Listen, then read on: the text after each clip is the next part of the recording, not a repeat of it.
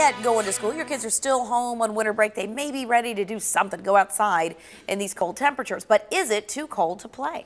New this morning, 9 on your side's Lisa Smith talked to a pediatrician who offers tips on what to do. You know it's cold when Mirror Lake is frozen solid at Eden Park, but the sub-zero temperatures are a magnet for some.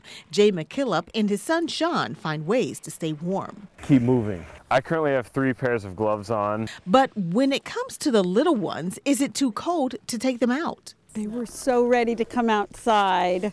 We've been inside several days and needed to come out and get rid of some energy. Cincinnati Children's pediatrician Dr. DeBlasio has a few tips if you do take the kids outside. Of course, dress in layers, but also limit your time. Every 20-30 minutes, it's really nice to just regroup, make sure your kids are still doing okay. Most of us carry a phone around with us, so an easy way to keep track of the time is to set a timer.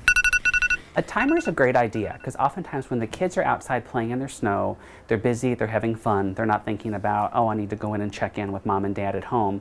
He also advises stay hydrated and make sure kids wear sunscreen. Just because with snow, oftentimes the sunlight will reflect off of the snow, so you can have some significant sun damage during the winter weather as well. Good advice for playing it safe in the winter.